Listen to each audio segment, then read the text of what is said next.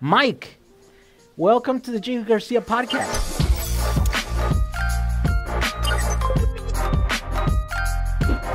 I like to have interesting people, and I think you're interesting because you have an online business, right? Why don't you tell us what you do and how you started? Okay, so my business is M-Boards, and back when I named the business, I was barely, trying to figure things out, and I literally just took the first letter of my name and pushed it together with boards, and there we go. So now that's how we got our name. So originally, I started this back in 2017, back when I was like a sophomore in college. I was going to UNLV at the time, and I really, the campus is big. I want an electric skateboard, and at the time, like the only like main one that was worth buying was a boosted board, and it was like $1,500 at the time. And I'm just like, as a broke college kid, I had a beater car. I'm like, I can't be dropping. I mean, that's how much my car was worth at the time. I can't be dropping $1,500 on a skateboard. I'm like, what if I don't even like it, So I built one. I did all the research. I poured through the forums, found a few YouTube videos, and I built one for like $600 that went faster and farther than our actual boosted board. Made a video about it, and it blew up. It got like 500,000 views. I'm like, oh shit, like, wow, whoops. Like I was doing like little vlogs and little videos and stuff, trying to like get YouTube to like be something for me. And I was like, oh my gosh, like got like 10,000 subscribers overnight. I'm like, holy hell, this is something big. So all of a sudden, comment after comment after comment. Can you build me a board? Can you build me a board? I'm like, well, I guess. Like I built the first one. Why can't I build another one? So I was like, all right. I started a little website. I'm like, you could, select a few different customizations. I would take payment. A couple of weeks later, I'd buy all their parts, put it together, and send it out. And I did that for a while, like 3 to 4 months. I built like 15, 20 boards, made like a couple hundred, like $200, maybe $300 each time. Really was just supplementing like a little bit of income. I was living at home at the time, like just pay like for school and stuff, nothing big. But I was just building so many of them. I was just like, God, it was a hobby and now it's a job. And I'm like, this is like, I'm burnt out. Like, how many of these things am I going to build? Like, I don't know, like how, because it would take me all day. I mean, at the time, like I'm much more experienced now, but at the time, I was like, it would take me 2 days to get one board done, which seems like a long time, and it felt like a long time. And I'm like, I don't know, like I feel like this is a long time. So I was like, you know what, I'm gonna just make a few videos. I'm gonna just show people how I do it, and then I'll just get the parts together for everybody, and I'll just give them an easy place to just get the parts in one area. I'll make, a little bit less than I was before, but then I don't have to do anything, and then I can just help people customize. And that was the biggest thing. There was nothing on the market that was custom yet. Everything was a boosted board or like nothing. I mean, Evolve was there still. Evolve was there. But other than that, nothing, everything was pretty expensive at the time. Like, that was almost 4 years ago now. So a lot has changed since then. But I did that, and it like tripled my my sales in 1 month. I'm like, oh, okay, well, this is starting to be like a little, still very little money, but side business. Okay, we're getting there. I'm like, all right, well, I'll just, every time people would ask, hey, do you have this, do you have that? I'm like, well, I don't have that in my store, but I could get it. And I would go and I'd order a few, and as we went, we ordered more and more of different things at higher quantities, and we grew so fast that like I was having trouble keeping up with stuff. I'm like, it was wild. So now we're at a point where it's just that same idea, but at a much, much larger scale. We've actually, I'm pretty much self-taught on everything. So like I learned batteries actually, like how, like my original boards, I'd actually build the batteries from 18650s. I actually used quite a few of your tutorials to figure out how to do that. I mean, yours, a few other people's, but really, I mean, I definitely stumbled across your videos multiple times, learning what the hell an 18650 was. I mean, really, I was starting from nothing. Which is wild, because like I was selling these things like, and I wasn't really at the time 4 years ago 100% sure what I was doing. I mean, enough where I could get a pack together and I understood how the BMS worked and why it was there and how the pack was put together, but in the grand scheme of battery knowledge, very, very little really. I knew what I was putting in the boards was enough to do what it wanted to do, but other than that, like I was just learning constantly, just consuming as much YouTube as I could. And now we're at a point where I've taught myself a little bit of 3D software and CAD modeling, and we just came out with a set of custom trucks that we designed ourselves, and getting everything made and dealing with factories. And now I don't really make too much of anything, but I'm here to help, and I'm here to answer questions and give people the free knowledge, because 4 years ago there was a very serious lack of YouTube videos. There was nothing. I mean, I was like struggling trying to figure out how the hell to build one of these things, and it took me months to figure out parts list, and even when I got my parts list, it still didn't all work right. So I had to do another round of figuring out what components I was going to put in my board. So now I really felt like I've dedicated so much time trying to make it super easy. I mean, we've gotten to the point where on our website we've got it's called Kit Builder, and you can literally go through and you can click, start by selecting what type of motors you want, and it just keeps asking you questions, and based on the answers you select, it'll ask you different questions, and at the end here's a kit, and it's all compatible the very first time, because that's something that I wish was there back when I started 4 years ago. And that's what I've pretty much been trying to do is find areas of or items or products or ideas for websites that didn't exist 4 years ago and make them reality now. So for that 20-year-old kid or 16-year-old kid or 14-year-old kid who's doing it now for the first time, they'll have a much easier time at it and hopefully waste less money buying incorrect parts. So that's kind of the idea. And now we're 3.5, 4 years in, and it's wild. Yeah. It's crazy. So now you have like a warehouse where you keep inventory? Yes, so we have a full warehouse in Henderson. It's about 1,600 square feet. Not too big, but enough to put racks in, and it's pretty full right now. Yeah, we have a lot of stuff. I gotta tell you that. We got a rack full of batteries. We got motors and wheels, and pretty much every part of an electric skateboard you could think of, we've got it there. Ready to sell, and it's pretty wild. Yeah, it started out as a hobby, and now it's me. My fiance works there full time, and my brother works there full time. Wow, so you have 3. Wow, that's pretty crazy. Team of 3 right now. Yeah. So I remember you came into my radar when I started using a website called Kit.com. Yeah. Yes. Right. So Kit.com was this. So you're pretty similar to me. That's exactly what I did. Right. I did that with cameras, and like some little accessories for putting lenses on a thing. It's the same story. I built one because I wanted to make it, and then boom, next thing I know, I had 20 people working for me, and we were cranking these things out. But then, of course, that was a bubble. I didn't realize that was a bubble. And then we had to shift into DSLRs, and then the DSLR was also kind of a bubble, and then China came in with all the products and then kind of undercut us all and put us out of business. And then other that I didn't know what the hell I was doing because that was my first time around. But then now I'm starting with batteries, right? And with the battery thing, I thought about doing it different. I'm like, I'm not going to hire a bunch of people. I don't want to manufacture products. What if I just make videos? What if I just drive traffic and I can do this affiliate thing? And that's what I started doing. And Kit.com was this website that would allow you to put together all these, kits, right? Groups of affiliate or products that you would sign up to affiliates and stuff, and they even had an affiliate with the company or whatever. And so I started making kits there, and then I remember your thing came up. I saw it or something. You came across. I ran out of your thing, and I'm like, oh my god, you were actually building batteries where you were among the only ones that were building batteries. Everyone else was like using like lipo packs. Or they were using some like Chinese build whatever, right? Yeah. But you were actually building like, what were they, 10S, like 20 cell? 10S 2Ps with Samsung 25R cells, so they could output about 50 amps. Yes. Which is still nowadays pretty decent. I mean, for electric skateboards, 50 amp. Even still, most electric skateboard batteries still don't output 50 amps. So at the time, that's plenty. I mean, it still is plenty. Even plenty to get going quick. Oh yeah, plenty. Even so it's like I was like one of the ones that were old. No one else was doing it, and I was like, well, like it was to the point where I couldn't find one. Like my very first build, I used 3S lipos in series, which again was fine. But I was like, this sucks having to unplug all 3 of them and charge them all with a balance charger separately. I'm like, this is I don't know, this is lame. Like I'm gonna learn how to do it right, or try to do it better. Maybe not. Yeah, because the thing about those lipos is that they're not BMS. Like they're usually made to put out like a ton of power, so the BMSs can't handle, or they're too inefficient. They would get too hot. So they're okay, but when you charge them, you have to charge them with a balancing charger, right? But usually you can't run at those voltages. You need at least 10S to run a decent, right? A decent you could get board. We've got a lot of customers who opt for like 6S batteries, which would get them, around 18 miles per hour, 16 to 18, which for most people is plenty. It's fine. Yeah.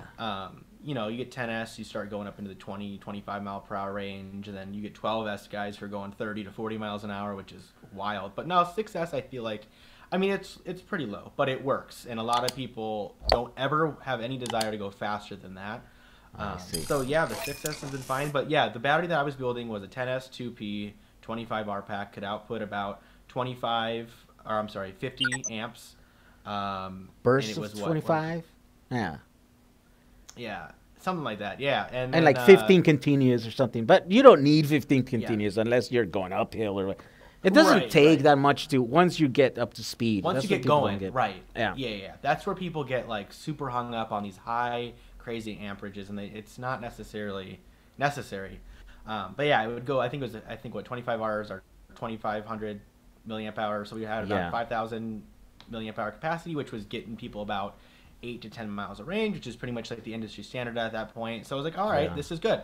And I was, you know, buying them and selling, and I sold so many of them. I was like, I had to bring in a buddy to sit there with me spot welding all day long. I was like, this is insane. Like, I mean, because no one was doing it, and I was just no one was doing it. I mean, I think China was doing it, but you were looking at it, like, you got to send hundreds of dollars to some obscure Chinese guy, and then wait months for maybe it shows up, maybe it doesn't show up, and maybe it shows up. It's trash, like, because, you know, it's mystery sales for China, right? So, yeah, that was the thing, that you were there at the right time, and you were early enough where no one was doing it. No one's catering that company. No. I mean, that market, right? And that market was also, you were kind of making that market, because before maybe people didn't know that they needed or wanted a skateboard. And it wasn't until maybe they came across one of your videos, and you're like, oh, I want one of those things. So not only are you making it, but you're also kind of creating the market. I know there's other factors that were creating those markets, like the fact that Casey Neistat was running around with a boosted board. I mean, that's one of the reasons. He's one of the reasons why I wanted one too. I had no idea they even existed until he had a boosted board. I'm like, I want that. I'm gonna get one of those. I'm like, oh no, I'm not gonna get one of those. They are $1,500. That's not gonna happen. Right. I mean, it just ain't gonna happen. I mean, there's something to be said about the boosted board. It's a very high quality, you know, board, but for a college student, it didn't matter how high quality it was. But you know what? They actually they didn't fare well. Like, their batteries don't last well. Like 3-4 years and you're done. And these are supposed to be batteries that last like 6,000 cycles. They're A123s, right? Yeah. But I think the way they designed it with such small batteries, they're really being tortured every time you get on that board. And so they'll deliver the power, but they just won't last very long. You know, you give them a few hundred cycles and then they're done. And that's why people are like, they're probably asking you, hey, how to make me a battery for my boosted, right? It's crazy because we still get so many questions about the boosted, because now that boosted's gone, I mean, there's not really a lot of replacement parts available. So we still get questions over and over again about their batteries, and because everything's so proprietary and all the connectors are relatively proprietary, like their ESCs like lock out a lot of, I mean, you have to really know what you're doing enough to bypass like the ESC restrictions, as far as just, you can't just plug a battery in and it will work. You have to, it talks with the battery BMS, right? Yeah, the BMS talks to the ESC, and they like confirm together to make sure it's genuine and all this stuff, where like, I can't easily walk someone through that process. Like, I can supply the cells, I can supply you a battery, but you're going to have to like do a lot of work. And like, a lot of these people who bought a pre-built board don't know how to do that, and are not interested in doing it. Like, they're not, they don't have a soldering iron at home. They don't have a multimeter at home. They don't have any of that. So like, a lot of these people with boosteds, like, they're just paperweights kind of right now. You're like, they're not really anything. Just rip everything out. Or throw it in the trash. We can save your deck if you want to replace your enclosure and your ESC. We can do it. The motors? But like, no, are the motors any good? The motors, they're good. They have another weird proprietary connector too. Oh, so well, like, just won't even strip that and put a new one and add new connectors on. Yeah. But again, it's the same reason why they didn't bypass the. They don't know how to.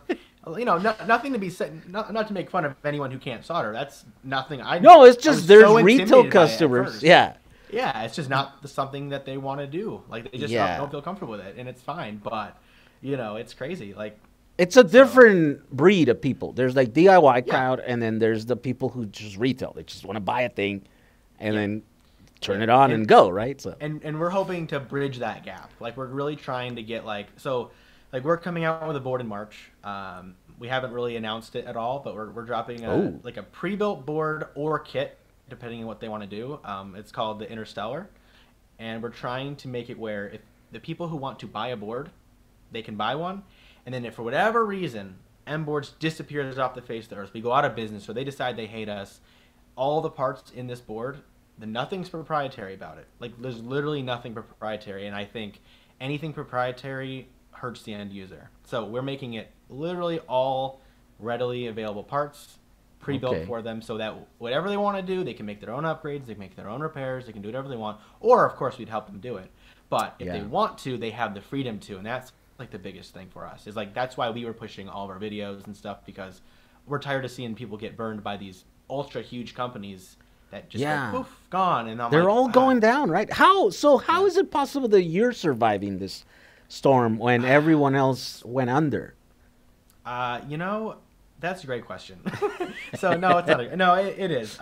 Honestly, I think what's going on is people they got really, really big earlier on than I did, and then when China came up with all their knockoff boards, it kind of swept their legs right out from under them. Where I have been growing alongside of the China brands.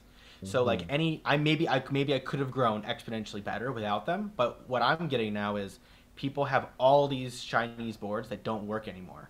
So they need someone to help them fix them, and that's where we're coming in as well, and figuring, telling people how to upgrade their stuff, selling them aftermarket parts for their Chinese boards, or we get questions on Evolve every day because there's just so many boards out there that are just old. Like they've had them since I think 2015 or earlier. Some of them, like they're crazy old. Some of them. So like I think we're at the point where we didn't get too big too quickly, where a lot of the other brands got so boosted was huge. I mean, massive. And China just put a gigantic dent in the side of them. And like where we're a 3-person team, one of them is my fiance. So worst case scenario, like I'm not paying. I mean, she's getting paid, but it's the same difference, right? Yeah. Brother. So we're staying small, but we're stayed efficient. I feel like we're pulling pretty impressive numbers at this point, but like we're not this huge corporation with a corporate office and all these extra people who absorb so much of that income. Like it doesn't have to be that way. So I think by staying small and staying efficient, we're able to put our money in the best places possible and keep growing. Like we've doubled from 2020 should have been a horrible year. We doubled from 2019. What? Really? Yeah. So Absolutely you're doing insane. good. I mean, part of the reason, China was shut down. So we were at a certain point, we're the only ones who could get replacement parts to anybody for a while. Because luckily, thankfully, our inventory numbers were able to mostly, not fully, but mostly outlast the delays in China. So luckily, by the time we were really getting super, super low on stuff, they were opening back up and we were able to get more shipments in. Wow. So we were like that buffer for the public where they couldn't get anything out of China for months. We were that buffer. So like that helped a ton. But still, we're still up 40%, year to date in 2021 than we were in 2020. So we're doing good so far, and we're looking forward to the summer. Wow, that summer, yeah, it's exciting.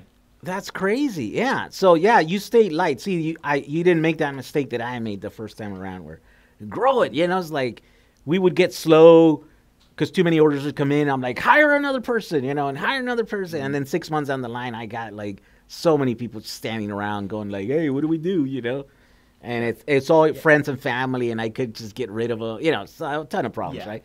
But it seems like you did it right. You didn't invest a lot in proprietary hardware also, right? Right. We've invested a little bit in some custom truck designs, which in the grand scheme of things is not that expensive. Like our mold was like $1,500, not a huge deal. Mm-hmm. If for whatever reason I got stuck with a mold that's useless, it's $1,500. It's not not the end of my world or anything. Yeah. So we've made a few proprietary things, but not really. I mean, like our enclosures are all to our design, but again, they're such a low cost item that it's not a huge deal. We don't have any custom motors or custom anything like that. ESCs. No custom ESCs. Yeah. We didn't do. We're to the point where we could have done that, but now there's such great stuff on the market. I'm just like, no. Even the Chinese stuff, right? Like a lot of the Chinese stuff's getting pretty good now. There's still some nonsense out there, but it's getting pretty good. Like, yeah. I remember I got these little dual boards that everyone's got.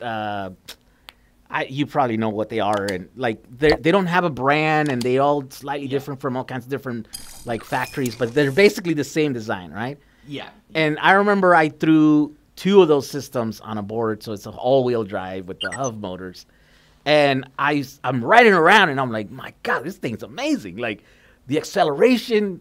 It's fast. I was getting like 40 miles because I put like 50 cells on the bottom. Oh, so this is super heavy board, right? But I'm like, how does this compare? I'm like, I don't know because I never written anything that's other than my made up, whatever DIY creation.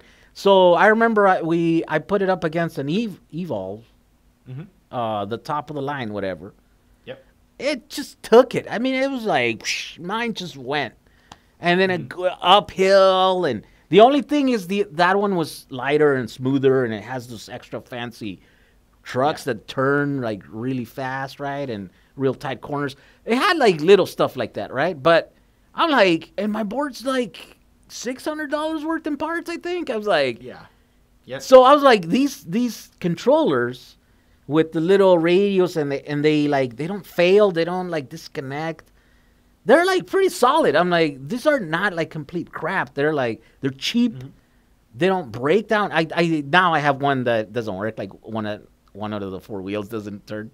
But since it's 3, I'm like, I don't care. I'm still driving around like nothing, right? But I think that was the thing that happened, right? Those started coming in like a while ago, and then it was hard to compete with those because you're like, why should I buy even these Fox boxes or the those are the Vesk. It's a Vesk. It's like a Vesk-based ESCs, right? Those are expensive. You're talking about $100 at least, right? Per motor. Like the Fox boxes right now retail for $200. Which I do have to say they are really good. They're good because he did a lot of design on it. Yeah, he spent a ton of time designing it, redesigning it, and like money. Yeah. Yes. Yeah. Which is the reason why he's out of business. Probably. Right. Yeah, I know it's tough. Like, and no shade to Jason, but yeah, like the fact that like when he went under, no one could get replacement Fox boxes for a while. No one could get replacement like sleeves for his hub motors. The hub anymore. Motors, yes. And like that was like them like Inertian going out of business, and then Inboard going out of business, and then Boosted going out of business, and all these proprietary parts like were just screwing so many customers because they just couldn't find replacements, and no one was producing them anymore, and they never will produce them anymore. I mean, luckily the Fox box is out again for anyone who needs one of those, but other than that though, like that's it. It's like we were like, we're not doing. We want to make it where if you like that whole thing is if you build it, you can repair it, you can upgrade it. Yeah. Or there's also a lot of problems with those motors that he was doing, right? I think the Fox box he got it where it's pretty good, right? Like I don't know, you probably have experience. They don't break as much. They're kind of solid. We carry them now, and they're solid. And I wouldn't carry them if they weren't that solid. Like we do have some of the Chinese ESCs as well. They're a lot cheaper, and they're pretty good. The failure rate is definitely much higher than, to me, the Vesk-based ESCs.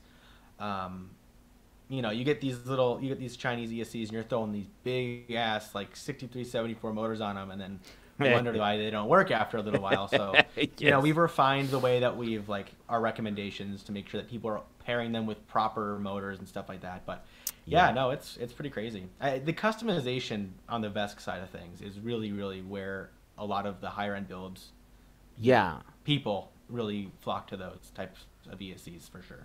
Yeah, and for those of you who are listening who don't know, like the Vesk is an open source motor controller that Vetter, right, did. It's a person that designed it or whatever. And it was open source, so a lot of people took it and they modified it and made it better. And Jason in particular did probably the most modifications on it. He built he started using like higher end MOSFETs. He designed a custom like casing for it that would like dissipate heat a lot better. Then he put 2 of them together in a single board, right? So he did a few things. Probably a lot of debugging because I know the earlier ones did have like some things that would break often, right? Like some of the electronics or something. Yeah, just like anything, the original rounds were rough, but they were fine. I mean, it's at the point now where there will not be, I'm sure will not ever be any more iterations of it, and it probably doesn't need any. But you know, it just depends now. It's like making sure that there's being manufactured to the proper spec that they used to be. And using high quality components because it's the same thing. That's the end of it. As long as you put high quality components in it, it's gonna be that whole unit's gonna be solid for a while. Yeah. So, you know. And this is a big unit. Like it can do 60 amps, right? No, it could do higher. 60 volts. Yeah, 60 volts. 60 and volts. It's like 300 amps. Was that what they're at now? Jesus Christ. Okay. It's so like by the way, 50. I don't know them off the top of my head. There's just so many different specs to keep straight. What in my would head, but that be? It's quite high. It's quite high. I don't know how reliably you could continue to pull 150 through that thing or 300 at 60 volts forever. It depends. I don't know. Yeah, depends. You got to put it like you put a heat sink in it or something. Or, yeah. I'm like liquid cooling or something. I don't know. Yeah, I don't know, yeah. People have done it. It's wild, yeah. But to give you guys an idea, let's say that you do 100 amps. That's like 6 kilowatts. Like that's... Yeah, right. That's like 8 horsepower on this tiny little controller. That's, of course, if your battery can deliver that kind of power and if your motors don't melt. Yeah. And I don't know if anyone's really pulling that much power through it. I just think that there's so much headroom there. Yeah. You can. Skateboard battery. You can, because think about it. It's like, even if you're like 250 pounds, 300 pounds, for a split second, you use that power. And then after like 3-4 seconds, you're up to speed, and then you're like you're going 20 miles an hour. So you can use that power. Down to very minimal amperage. Yeah. Right. It's just way too much. Like that, you could almost put that little thing on a motorcycle and still, probably get some decent speed. Probably. I mean, I don't know if I would, but if you cool them enough, I think it would be. You could probably make it last so it won't, blow up. Totally. Every week. Absolutely. Yeah. Yeah. So that's cool, man. Yeah, you did it right, and that's why you're surviving. What are you using right now as motors? You're still doing the whole like belt-driven thing, or are you moving into or are you also carrying some of the hub motors? What's that happening there? So we carry the regular brushless motors, belt-driven type systems. We also carry hub motors, and we are also carrying like the direct drives, which are pretty much like the hub motors, but the motors are removed out from the inside of the wheel and pushed down the shaft a little bit. Okay. So that you can pop on your own wheels. So we're carrying those as well. I mean, I really like the belt-driven system. I think it's more modular. So my whole thing is like with the hub motors, for instance, if for whatever reason like you can't find those sleeves anymore, your motors are kind of useless. Like whether it's the Raptor with inertia, like you just can't use them anymore if there's no sleeve. So our whole thing, especially with our boards we're coming out with, we did belts. We did dual belt systems. That way, for whatever reason, you could pop your own wheels on. You can switch your gearing ratios out, make it faster or slower or higher torque, less torque, more range, less range, whatever that is. And then if for whatever reason anything fails in there, you can replace it with anything almost off the shelf, which is our whole thing. We're trying to remove ourselves from proprietariness as much as possible because that's where you get in trouble. Yeah, that's where people get hurt, right? So that means you're basically like taking you're testing all these parts that are coming into the market, and then you're probably having to test them and then put them together, see how they work together as a build, and find really nice, reliable combinations.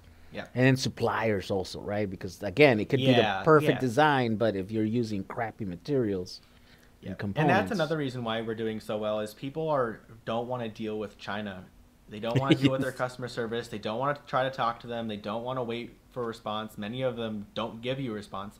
The crazy thing is a lot of these, like the same suppliers will answer me because I'm a wholesale account, but won't answer direct-to-consumer customers. Well, who's got time to answer 100 emails? Right. They don't have the time. Or whatever their excuse is, whether that's an excuse or not, they'll answer me. So I'm like, well, I will take the burden of the emails, and I will sell the components, no different really than going directly to the supplier and buying it, except for the fact that you get to talk to me, a real person in America, versus some mystery person overseas. People will like and value that, and they'll pay more for it if they have to have a real person, which is our whole thing as well. So I think, you know, when we first started, our customer service was very lacking. I could never answer enough emails, but now that we've expanded and we've got some years under our belt, we've got my brother who's full-time doing customer service and packing and everything like that. So we're at the point where we're kicking ass as far as customer service goes. So I think it's starting to really show. I mean, you know, we'll see. That customer service is so tough, man. It's like, and it's like, and that's where we bring our additional value.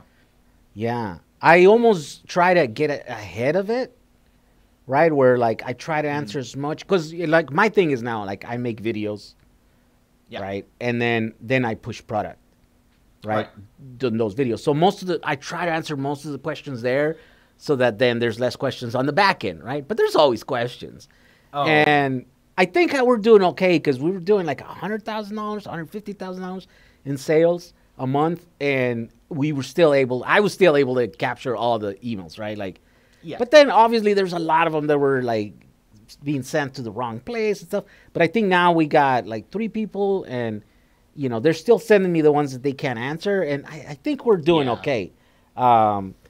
Then of course there's always people asking dumb questions, like stuff that doesn't relate to any of your products, the stuff that like I so infuriating. People are like say like, hey, how much battery do I need for my RV? You know, they'll be something like that. You know, and I'm like, I don't know, like running, what are you doing?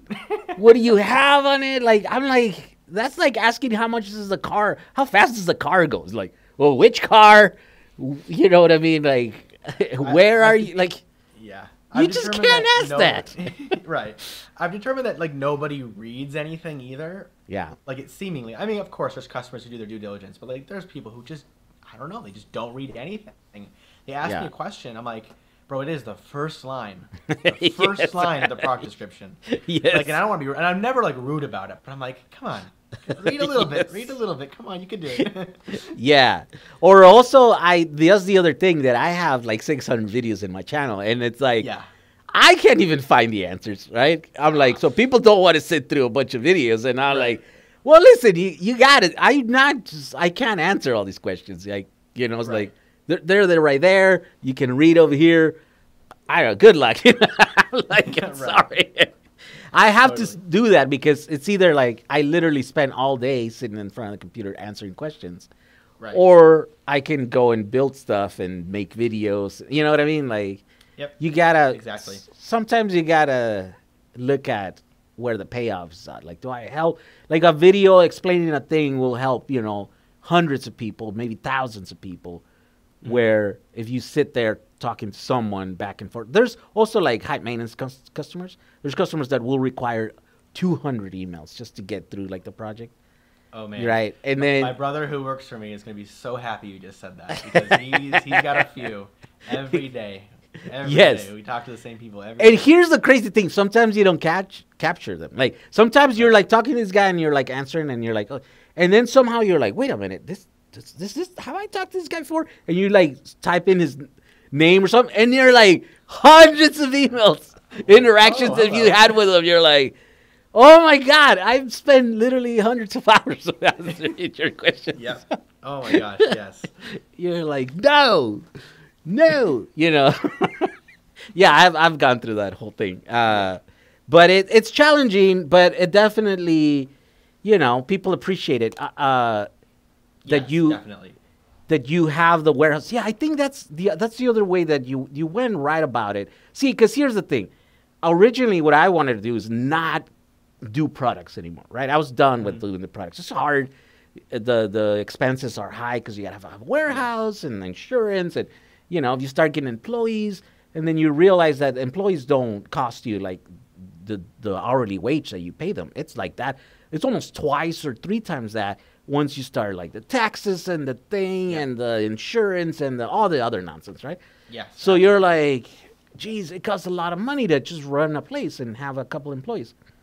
So I didn't want to do that. What I wanted to do is just make videos and get good at getting views and then driving traffic to someone else. And I was doing pretty Right. good, except for the fact that they were making a ton of money. I wasn't. You know, it's Right. just wasn't always working. I'm like, ah. So that's why I was kind of forced to go and get a warehouse again, and then start buying the product, and then. So now I'm basically promoting myself mostly. I still have partners and I promote a bunch of other things, but so you sort of figured that out early. Like you didn't go the route where you were just pushing affiliates somewhere else, right? Yeah. Well, and honestly, I probably would have done a lot more. I mean, we did affiliates. Like, I definitely made an okay amount of money on Amazon affiliate links. But still, like, at the time, there was no products to link to. They didn't exist on Amazon. So I'm like, They well, weren't I listed. have to make them.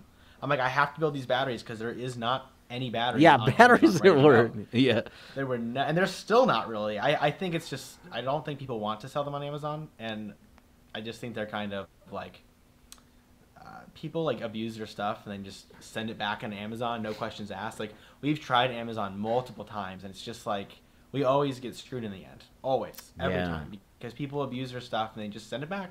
Send it back, no matter what. And You I'm gotta like, get. There's different tiers of because I used to have this, and there's that tier where they buy it from you, they stock it, and then they ship it, and then they take the returns. You never hear from the returns. They like manage the returns, but it's a lot. It's like 40% or something.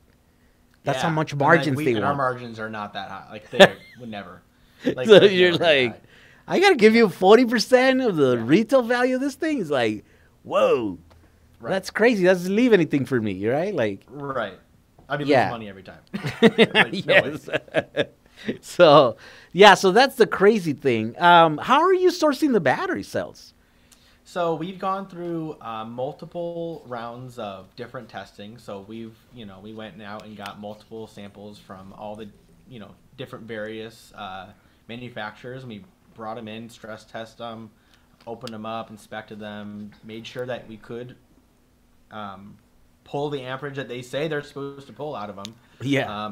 Because it's a big problem. Fake battery cells. Yes, definitely. You think you're buying Panasonics, you think you're buying Samsungs or 25Rs or 30 Qs or whatever. Especially those are highly faked. Counterfeit. China. Counterfeit. Yeah. So we went through multiple different suppliers, requested samples from multiple. Then built a real one that we knew that was real with genuine cells, and we would compare, and half the suppliers lived up to what they supposedly were, and the other half weren't. And we kept narrowing it down and found a supplier who was, we told them the amount of volume we'd be doing, and that literally everyone would be tested and thoroughly, because we know our customers are going to use them to their fullest extent. Like, they're going to put them through their paces, so we're going to know if they're not going to start working. If they're fake. So, because like the problem is that you can get samples made that they send you good ones. You order your full batch, they're not genuine anymore. Yes. They'll take the L on the original one, and then they'll do is all switcheroo on you when you order 100 units. And the problem is that every batch you have to retest and you have to recheck, because you'll get a batch that is good. It's like, 20,000 cells. That's what we did. Like, we got some cells in 20,000, and they're like, great. And then the second batch, they were like crappy. Yeah. And you're like, come on. Yeah, I mean, it's a reality of the beast as far as like doing it, but I mean, you just got to keep on your suppliers, and like our batches aren't. I mean, they're pretty decently sized. We'll order like, 300 to 400 completed packs at a time. So we're not doing tens of thousands. So you're having them doing now. You're not spot welding anymore. I just can't. Like, I wanted to. I'm like, no, I could do it. I'll just do it. It's fine. Right? No way. If anyone ever, I just can't do it. Like, and honestly, I am not a battery manufacturer. Like, I'm not. Like, I'm a person who could do it, but like, they make them better than I can. Yeah. They do. I mean, like, as far as like our supplier, now I'm not saying all of them are, but our supplier makes them to a spec where I feel comfortable putting it in my own board. Like, and that's the thing, is I would never carry a battery that I wouldn't feel comfortable underneath my feet. So like, I use all of our own stuff. So, and I've been happy with everything, and it's passed over testing, and everything looks good, and I've had literally no one complain about any kind of issue as far as what they expected to be able to pull from their battery or their expected capacity or anything like that. So so far so good. I mean, knock on wood that everything continues to stay good, but you know, we do our due diligence the best we can to make sure everything works out. Yeah. Where do you think this market's going to go? Because now you're competing with all the Chinese, right? Because now, so what happened is like 4 years ago, there wasn't cheap boards. It was a novel idea. It was like, oh, this is a new thing. You put batteries, it just goes. You know, people were like, this is witchcraft. What do you mean? How come you're not kick pushing, you know? But then China woke up to the fact that there was a market because these American companies were selling boards at $1,500 each, right? Which is a high price, I think, to pay for a electric skateboard. But when there's nothing else, that's how much you pay, right? It's a premium brand with this, you know. And then what happened is that all these Chinese brands started coming out, and they were selling what? Boards for $600, $500. Yeah, they were probably from day one. They were at least half. At the very highest, it was half of what like these main boards were going for sure. And now they've just gone down and down and down and down. They've gotten significantly cheaper. And and they were crappy at the beginning, but then they got to the point where they were good. Like you can drive around and like the average person doesn't need a monster. The average person just needs to get on and drive and you know have something reliable that connects because they have this little radio, you know, controllers that are wireless. You just need to like not have the thing freak out and kick you out of it, right? Yeah. And and the good thing is that like ever since day one, pretty much, there's always been a China board, like almost right away. Not from day one, but right within the first about year we started, the China boards started coming out, and it's always been a point with us like we're not really necessarily competing with them. Where like they will always anyone who wants to buy a board from China is probably gonna just do it. Like there's no one like. There's very few people who are unsure whether or not they want to build a board or not. There's people who want to build one, or someone who does, there's someone who wants to build a board, or there's someone who doesn't. And those people that don't want to build, we're not going to get their business anyways. It doesn't matter. Oh, I see. So well, they might when you release the one that's ready. When it breaks, yes. But also when you release the one that's working. Yeah. Right. Because right now you don't sell any boards like ready to go? We do not sell any pre-built boards. Yeah. Wow, so we will come March 22nd. We will have our board out into this is the deck right back there. It's one of the first sample decks. That's so weird, dude. You're coming up with a product when everybody else has failed. You want to know why? This is why I'm not afraid of it. Like, so there's some real risk here, but at the same time, we sell DIY products very, very well. Like, we have no problem moving DIY products, and every single component in our boards, pretty much, probably 95% of the components in our boards, could all be sold individually as DIY products as well. So, worst case scenario, we launch our board and it completely flops. No worries. We just won't put them together. We'll just sell the parts in kits and other various methods, and we'll be fine. Yeah. So I would love to have a nice, like I've always wanted like a board that I liked. Design a board that I really like and just put it out there for other people to ride. And that's what we're going to do. But we also have a backup plan where we're going to sell the complete kit or the complete done product, and then we'll sell all the parts in a box that you can put together yourself, and then that'll be the two methods. And then also all those products will just be available for people to buy individually and piece together. Yeah. So that way you're not pigeonholing yourself. And then obviously once you're doing this, you're like, well, this is, only 10% of the market here, so of my business. So you're like, maybe we won't do that anymore. But that's how you do it, right? Like, because you don't have money to what do people do like when they go exploring the markets, right? There's a lot of people that spend money analyzing markets and stuff before they even go into business and stuff. And you're like, it didn't work out that way. Yes. It kind of just, the ball started rolling downhill and it just kept getting bigger, and now we're here. Like, and now you're, there's no we didn't like. There's no business plan. There was no business plan. It's just me, especially. It's just me. I was just like, well, we'll see what happens. Like, it was literally just to pay for school, and now it's the point where like it's my business. My job now every day. Yeah, it's my business. Yeah. What were you going to school for? Did that? So film, actually. So. Oh, really? Why, Oh, okay, so I went to school for film. I did, broadcast all throughout high school. So like I know how to put together a video, and that's I think another reason why Nboards is so successful is because you do in-house cannot marketing. Do media. Yes, Yeah, they can't do marketing. They can't do marketing, and like we do all of it ourselves. I don't pay a single person for any piece of marketing ever. I do it all myself because if you don't do it yourself, it doesn't get done right. First of all, and also I don't have to pay anybody. So like all the product photos, all the product videos, all the tutorials and videos on our YouTube are all done. I'm in most of them, or all of them really. So like that's all an expense that doesn't exist for us. Yes. Yeah, you're still the same like me. That the other day I was talking to a friend of mine, and they were like a childhood friend, right? I don't talk to this guy forever, but I know him from way back in the day, right? And then he's like, I go, "What are you doing these days?" And he goes, "Oh, I'm doing marketing, man, like this stuff, like Facebook marketing and this stuff." And he goes, "I just did." He threw a figure, $50,000 in this web store this month or whatever, and I'm like, "What?" Like. I go, maybe I need to talk to you. I go, because I don't know how to market stuff and Facebook. I go and stuff, And then I go, what kind of like marketing budget did you do? And it's like, well, it was like 35%. He goes, so I'm like, so 35% of your sales that went to marketing? I'm like, I don't spend zero. I'm like, I do all my marketing. I'm like, oh, maybe not. Maybe I'm doing okay.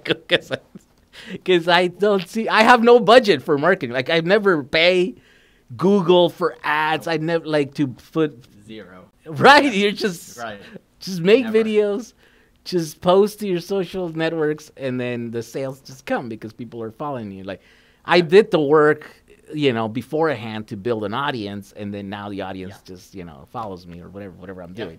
Definitely. And I think that's what people can't do. Like, there's no hack to getting that. I guess there is a hack. You pay a bunch of money. You pay 35% of the sales. Yeah, right. And if your margins are good enough, that works for you. That works, yeah. Right. But yeah, that's just a kind of a different ball game. You're doing a different business plan. Right. Whatever. Yeah, you and I are kind of similar in that aspect. Where do you see yourself going? Like, how do you think? How much more can you build this, you think? I really think our next thing, so complete boards, that launches the 22nd. That was one of our big things we wanted to get done.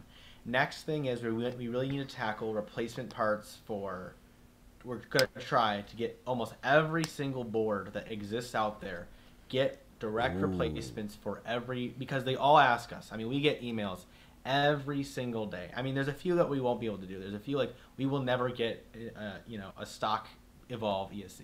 It will never happen. Like no? They're just too. Evolve does not want them out of their doors or out of their sites, and they won't give them to us. I can tell you that. So you're saying you're gonna try to get replacement parts for all the boards, all the boards that are out of production. All the boards in general, because a lot of the boards use the same type of, especially all the China brands are all using around the same stuff. There's a lot of overlap there. So I'm trying to get parts that existing boards, previous boards if we can. I mean, some of the boards are just completely discontinued. It's not worth it. There's not that many of them around still. What I'm doing? Like, I just learned how to design PCBs, right? Okay, and the reason why is because, like, I'm the same thing. Like, look, we have very similar missions. Like, I'm on the battery side. I'm selling batteries. I'm selling these little things. We designed these little kits so people put together.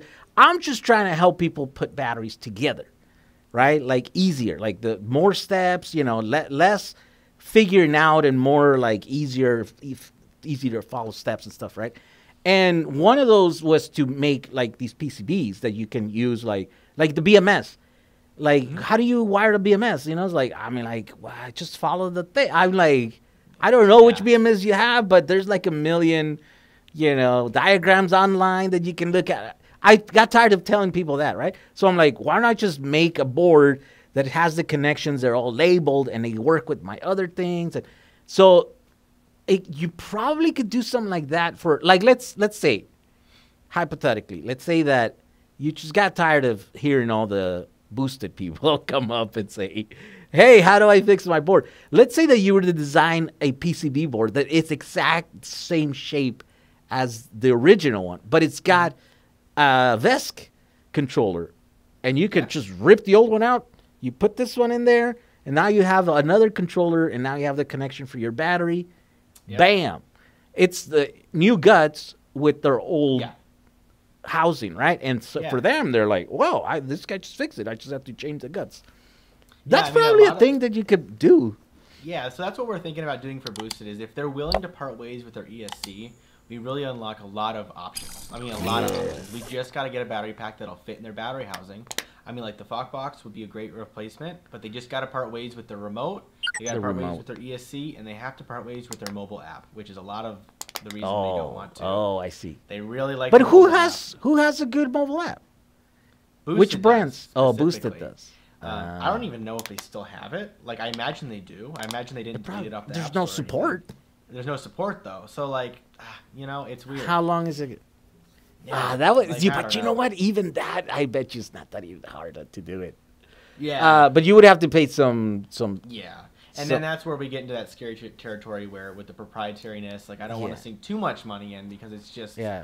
It's just a little. No, I say you just do your own system. What you do is you design your own. Right. App that works with your own whatever modified VESC or whatever controller, and then you just whatever board you're like, oh, this board here fits the old Boosted, this one the Evolves, this one the broken this brand, or I think there's room for that if that's the reason you're going. Yeah, and by the way, like designing a PCB board is not that crazy. It's a big problem in your head until you get on there and you do it, and you're like, oh, this is nothing. You're just like, and like for example, I'm doing. Like, let's say you can make a board that you can then integrate the VESC on there, right? So you don't have to do all the hard part. You're just literally doing sort of like the mechanical and the electrical part of it. Mm-hmm. That's what I'm doing right now. Like maybe phase 2 is going to be like actually putting real components in there and having them. Right. But for right now, I'm like, well, this fixes a lot of my problems, and it fixes a lot of issues and makes it so much easier for people to do these things that seem hard. Now it seems easy because now you have a board that you can literally label every pin that maybe the original one doesn't have. You can color code the thing. You can make it fit into another thing. You're making like kind of shields like for the Arduinos where all the pins are kind of standardized and then you just put them together. That's what my battery things are like that. And so I probably see something very possible like that for we definitely want to come out with kits for a lot of the proprietary boards who with people who are okay with getting rid of their guts. We can help those people definitely. If you're trying to keep your spec ESCs, that can get tricky with the connectors and all that. But if they're willing to get rid of a lot of electronics for those boards, then you're good. Well, they would have to, right? Because what kind of other recourse do they have? Like, let's say you have a Boosted with a broken battery, for example. Right. I mean, there's not really any other. I mean, there are options. Are people doing? Are there people that are servicing them? Yeah, there are services where you can go in and pay someone to open your battery up, replace the A123s out, and put them back together, and you get pretty much a brand new battery. They just got brand new cells in it. So there are services that way they could do it that way. You know, but. Again, that's just another temporary fix, a Band-Aid after a Band-Aid after a Band-Aid. I looked at one. You know that guy, Louis Cole?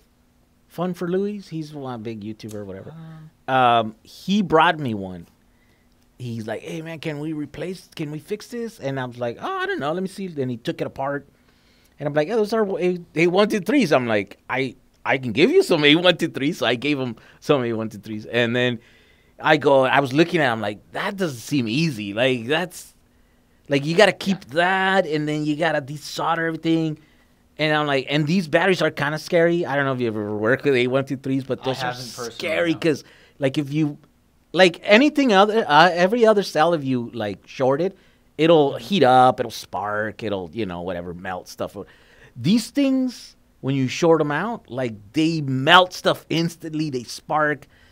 Wow. They're just like super aggressive at because they can put out so much power. It's like working with lipos, right? Like lipos are also kind of scary because if you short them out, next thing you know, it's just going up in flames. So I'm like, I wouldn't even attempt this, but I'm like, go for it, you know. And so he kind of went at it. He couldn't do it. He messed up some while trying to remove, because those tabs also are like the nickel tabs on the battery pack. They're super thick, and so you have to like, you know, just mangled up all things. And I think he messed up like the BMS board or something on it or something. So you really have to know what you're doing, or you have to pay the service. How much do you think that service costs? This is not cheap, right? As far as I know, I just looked at a website. I can't remember it off the top of my head who was offering it, and it was like $200 to fix that's not bad, I guess. To save a $1,500. I don't know if that includes the cells, or if that just requires like if they're just rebalancing your pack for you.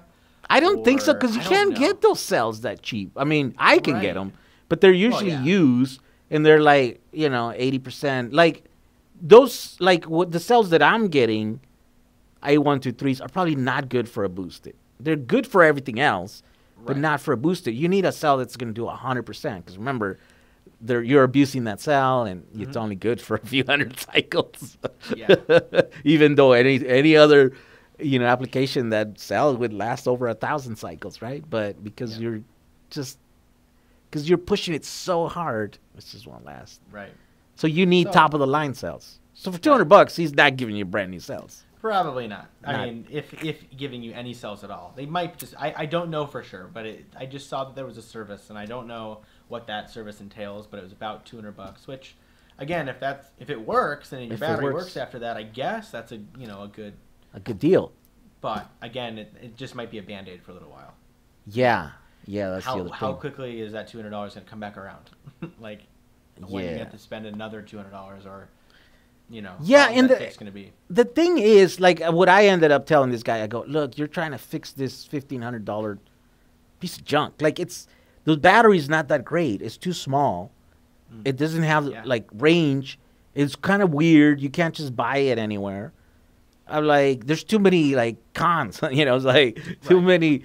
Like, you're better off just getting rid of the whole system and putting a new one in there, right? But at this time, you're trying to save a deck and some wheels were like, is that even worth it? The deck's all beat up already. I'm like, it's almost not worth it. You're boosted. And that's what we're trying to do, is just to help people make that decision first. Like, make the decision to be able to fix things easily the first time around, instead of trying to jump through hoop after hoop to fix something that didn't have to be this hard to fix. It's only this hard to fix it because the company made it that way on purpose. Like, that's just how it is. So that's what we're trying to solve, and I feel like we are. I feel like you think so? You think they purposely try to make them hard? Why would they use so proprietary? You're dealing with warranties, and you want to control that third party after sales. Like, you don't they're trying to block other companies from selling third party batteries. They don't want it, so they use these weird proprietary connectors so they can sell a proprietary battery. Or what happens if I go and buy some third party aftermarket battery on Amazon, throw it on my boosted board, and it kills my ESC? Then I just conveniently swap my battery out and then go, warranty claim that thing. That's not very fair either. It's protect them as well. Yeah. And I kind of understand it. As a company owner, I get it. Like, if I sell you a part that's only meant for this particular thing, and then you use it for something else, and then it kills it. You're like, don't be dumb. Right. Like, you got to treat all your parts carefully. I'm going to sell you stuff, but don't be dumb. Don't be stupid, okay? Yeah. How do you tell that? Right. It's tough. So I think that's why the proprietariness really exists. And also, because they were first, they had to do it from the ground up. So that wasn't any fault of their own. It was just there was no way to do it yet. So they had to come up with it right away originally. But then at that point, it's working in their favor. They're getting to sell their battery packs replacements. Do you know how their service was like when they were in business? I've heard both sides of the coin on that one. Some of it was good, some of it was bad. I never owned a boosted board, so I don't know. I couldn't speak to that for sure. Yeah. But I don't know. And it just went down. It just nobody picked it up. Nobody owns the rights, and they're doing the thing. Scooters owns a lot of their IP. Oh, really? I think they actually own all of their IP, but there's no way. They're not gonna revive Boosted. All Boosted stock was sold off to Boosted like another company. So like if you go to boostedboard.com, it exists. You can buy boards, but there's not really any company right now. Yep. You can buy it. So there's stock. So there's leftover stock. Yeah, and I think the guy, some guys bought somebody, I don't know who has it, bought the remaining stock and also like the rights to some of their factories. So like they're continuing to produce them. Oh. But it's weird. Like it's halves, like it's kind of there but kind of not. Like it's weird. So again, there's still a lack of replacement parts still, and there's the company kind of. And you can't send your board to be repaired. As far as I know, there's no repair options right now, unless there's like a third small business like me. There's guys like just like me who all they do is repair stuff, like intricate circuit boards, whatever. And that's all they do, and they do it. They're good at it. So there are options. It's just not any mainstream convenient ones. So like, and that's the thing. So you know. Oh, I see. Well, so then that means you're gonna, as much as you can, you're gonna try to figure out how to help people repair their existing boards. Yeah. Yep. Okay. And we're gonna try to pull as many people onto the team DIY as best as we can. Well, I guess. Just because Yeah, I promote DIY. We can start them there. If we could start them there, we can help them so much easier. Yes. So much easier. Yeah. If I gotta pick, I think everybody should DIY something. I don't think it's healthy to be like, nah, I'm just gonna buy everything. Like. And we really spent the last few years like really trying to iron out all the pain points of building an electric skateboard. Like there were some things where they're just annoying. There's just annoying parts about building boards. So like, motor mounts or to mount your motor to your trucks. Like there's some great motor mounts out there, but after almost all the time they always get loose after a while. You got to tighten them. So we came out with our fixed mount trucks, so they're all like fixed, solid, almost just like the boosted board trucks. But at least they accommodate more DIY type motors. And now they don't. See. They're solid, and so that was one pain point we tried to get rid of. Just all these different things, like finding a battery. Finding a good battery was one hell of a hoop to jump through originally. Yeah. And now that's easier. Now there's so many different ESC options. So now we're just making it where it's not so intimidating for someone to DIY their board, and I feel like we have achieved that for sure. If you watch all my YouTube videos, like if you just randomly had no idea how to build a board and you sat through the M-Boards channel, you'd probably come out of it feeling like you could do it. That you could do it. Yeah. So you're converting like regular people into DIY people, which is good. Then the next thing is they come to me and they want to build a DIY Powerwall or they want to build a car. I always tell people, look. Yeah. Everybody asks me how, like they want to convert a car, right? Because they see me driving around my converted car, right? Mm-hmm. And I go, you should probably try skateboards first. It's the same thing. It's just at a smaller scale.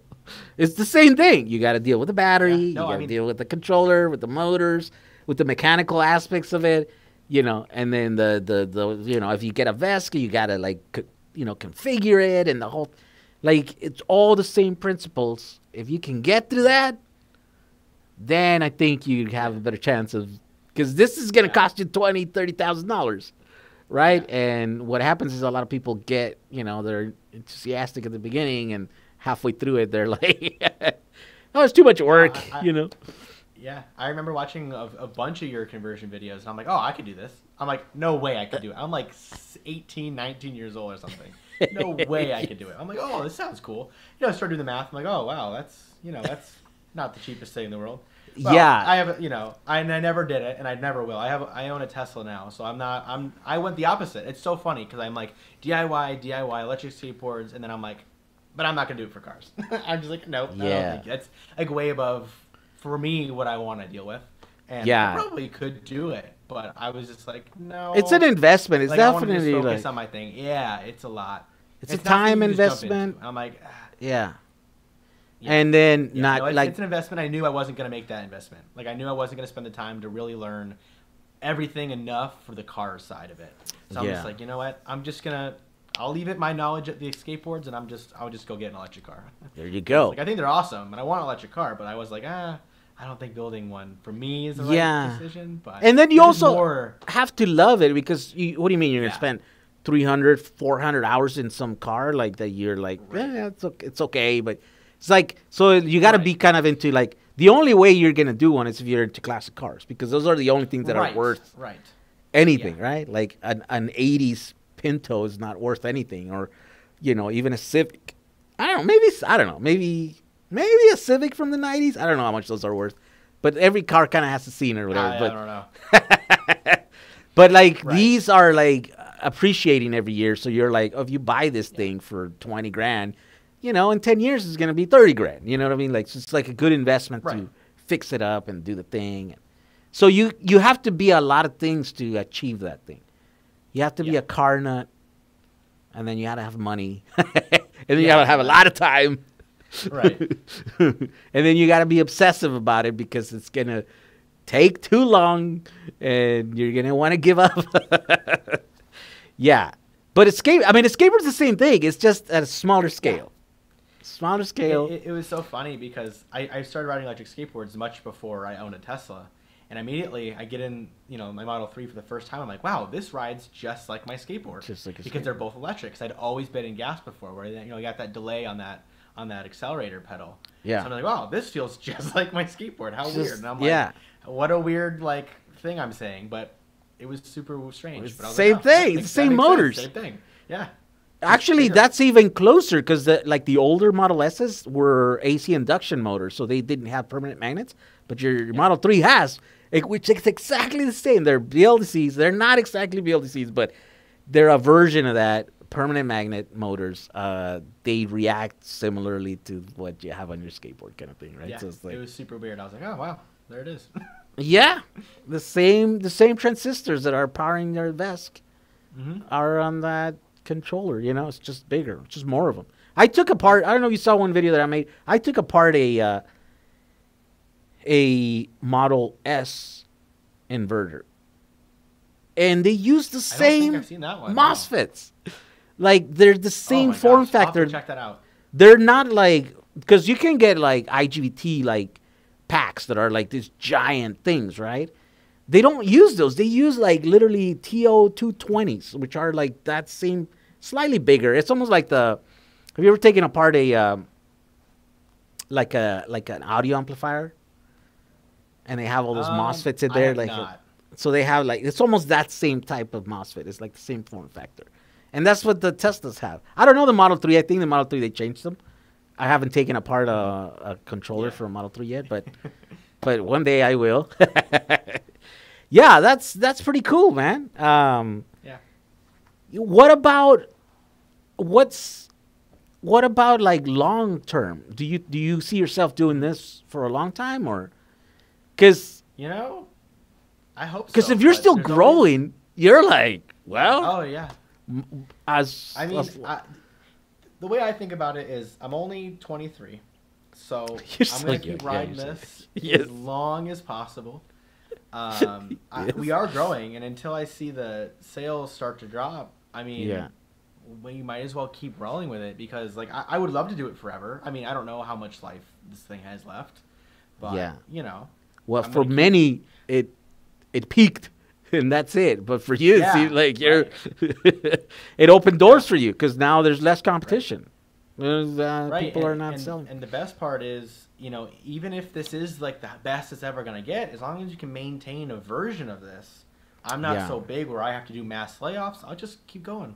Just have a normal middle class income or whatever it is. Like, have a normal life and just do something I like to do, and that's fine with me. You know, I don't need anything to be crazy. I don't need to make, you know, a $70 million booster board company. I don't, whatever. I mean, of course I'll take that, but I'm not gonna, you know, whatever. Yeah. But, you know, we're gonna just keep moving, and you know, best case scenario, we just continue to grow a little bit every year and bring better products to market and make repairing boards easier, and yeah. Have you ever thought about other like micro mobility vehicles, like scooters? So I registered the domain mbikes.co. Oh, okay. Just to match. bikes and are a I haven't done huge thing. anything with it yet because they're huge, Bikes. but I don't know enough about them. So I would Bikes. feel like not good making a company yet about that before I knew enough to do it. You know, if I'm going to do it, I'm not going to do it like M boards where I just kind of fell into it. I'm going to do it with some real research and like purpose. Oh, I'd love to do so it, to give you an but idea, I have a warehouse right now full with like 2,000 e-bike wheels that I'm selling super cheap. I watched your like little robot video you were trying to Oh work yeah, out. I'm trying That it working out. Yeah. because it takes us so long because I'm selling them so cheap, right? That I'm like, I'm not gonna buy a $3 box for the stupid wheel. Like, Yeah. there's no way, right? Like, and then it takes forever, and then the tape, and I'm like, I need to figure out how to like do it quickly so I don't have to hype the price of this thing. Because there's too many of them. I'm like, literally, it's like a whole full warehouse full of them, right? So it's like, and they're a good value. These are like $200 like Oh wow. wheels, right? Yeah. Like they're high quality and they're like not too beat up. They're good. So I'm like, it's a good value. So I know the day that I make a video where I show people how to make a DIY e-bike battery, e-bike, I know there's going to be hundreds and hundreds of sales. So I can't have my people just be like, take 2 weeks to ship 100 things or, Right. you know what I mean? Like, so I need to figure out, I'm trying to get ahead of it. Like, I need you to be able to like wrap this things up like in, 40 seconds or something so that slap a label, get them out the door, Yeah. so we can I've move been on to the there. next I've thing. been there trying to catch up with shipping. It's not fun. So the other thing is, there's a huge market, because everybody's going bankrupt, right? What was it? Uber got out of the business, so they got rid of all their bikes. They got wow. I did they not got know rid- that. thousands. Wow. I got 6,000 batteries from e-bikes that I sold Damn. in the last 6 months, and then I got 6,000 the scooter batteries that I have, and I still have like 5,000 of them. So I haven't sold like 2,000. So maybe, so I probably only have like 4,500 or something like that.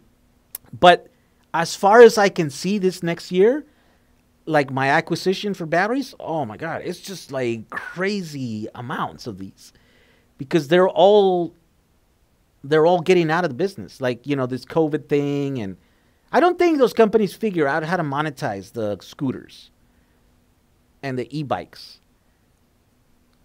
And so now you pairing it with COVID, it's just they're kind of getting out of that stuff. And so they're all ending up at the recycling centers. And then I'm picking them up because the recycling centers are selling them to me. So there's a huge market of that. So I think there's a big opportunity to do something with e-bikes and scooters. Because now my business is like to promote my store and then to sell product there. And there I'm selling product that is good value. Yeah. Right? So batteries typically have been really expensive, but I can get them so cheap now that I can sell them at like $100, $120 a kilowatt hour and make money. Okay. This is where we're at right now, wow. right? So it's like, whoa. Yeah. And like these packs, they're 10S and they're already put together. They have a BMS and we figure out the BMS. We have like a little Arduino that controls and talks to them and has the handshake and everything.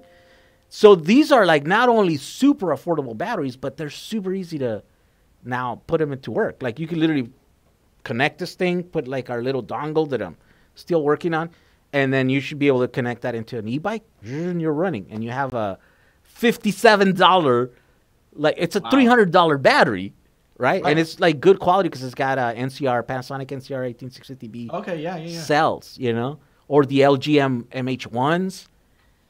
So these are like top of the line like cells, and they're already put into a pack with the BMS, all this stuff, and it just kind of works. And this is like the most expensive the batteries are gonna be, like because there's more and more batteries coming down because everything has batteries, right? So I'm like, oh, this is a good idea to like do something. I didn't want to sell like scooters, but since I got a few hundred of them and they were like in such good shape, I'm like, okay, let's sell them. And yeah, they're selling like crazy. People just want to ride those things, like, Yeah. So you should probably think about that. More and more just in the streets. Yeah. Yeah, I've been seeing them all like my neighbor, like in the suburbs almost. People are taking them to like work. I'm like, hey, what gets you there? Which ones? The just like the commercially available ones? Yeah. I can never tell which scooter it is. I'm not versed enough in the scooter world to know exactly which one it is, but Dude, I'll send you one. I'm gonna send you one of these ones that we have here. It's you once you ride one, you're like, oh, I see the appeal here. Okay, I see the thing, and then you see one on the street, like, oh, that's the other type. There's only a few of them. Okay. You're right. There's only like Right. several versions, and they're different colors, and they're different things, and different makers.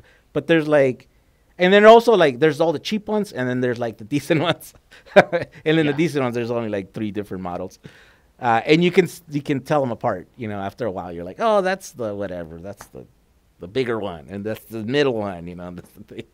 Gotcha. But they're cool, and I think there's probably a huge opportunity. You should probably look into that just because, again, like what you're offering is value, right? You're offering value to customers. And I think since there's a surplus right now of these high value, like these are really expensive scooters. Like these are like $800 scooters, right? Yeah, no, those are high. Wow. Yeah. And the ones that I got the batteries, the ones that they all tore them apart, those are like 20, I think those are like $1,600 scooters because they're the bigger ones. The ones that have 40 cells. So they do something like 20 miles of range, 23 miles of range. And they have the 8-inch wheels and stuff like that. So I got 6,000 of those batteries in pallets, already palletized. So that means they broke down 6,000 of those. And there was nothing wrong with them. They were all good. Like I've yet to see a bad battery, which means that all the scooters were good. The only reason why they got rid of them is because Uber's out of the business. You know, they sold it to whatever. Don't so do that anymore. Yeah. Yeah, and the bikes too. It was the same thing. The bikes, a lot of them were brand new, and they just crushed them all. And the guy that one of my sources, he didn't want to crush the motors and the wheels, so he saved them. But he can't, you know, he's like, how do you sell them? He couldn't sell them, you know, and I'm like, I'll sell them. I'll make a video or whatever, you know, and like, I'll figure out. The market's there. You just got to figure out how to tap into it a little bit, you know. Yeah, and totally. And someone like you already has that market because it's people who are looking into riding some kind of, you know, mobility vehicle. But yeah, I think you're in a good position. I think you're probably gonna grow this year. Yeah, it looks really good so far. We're up like 40-something% so far year to date, 2021. So we're looking really good. We've just, imported tons of stuff for the new boards, so all that's paid for. So now we're just sitting back and waiting for launch date, and as soon as that out, like we'll be able to start making better moves as far as more future plans. We are cashing in on all the investments we have sitting in our warehouse right now. Yeah. But, yeah, I'm excited to start like expanding and everything like that. But yeah. Well, that's cool. Well, all the luck in the world, man. Where can people follow you? Your adventures and your product, announcements and stuff like that. So you can follow mboards at mboards.co, which is like our domain name is mboards.co. So our Instagram is just delete that period out and push it together, and that would be our Instagram handle. Twitter, Facebook, all that is all the same. So yeah, our website is mboards.co. All of our kits and parts and all that are up there, and yeah, you can follow us on Instagram. Is mainly where we kind of share mostly everything, and then YouTube is where all of our videos are. I mean, that's our main, And what's the channel on that one? mboards. Yep, oh, okay. mboards. Yeah. Yep. If you just Google it, you'll find it. You search on YouTube, you'll find us for sure. Yeah, and are you still posting on kit.co, or you gave up on that company? Not too much. They were such a mess, right? Man, because it's funny, when I first started on Kit, I actually got a call from like the owner of Kit. No way.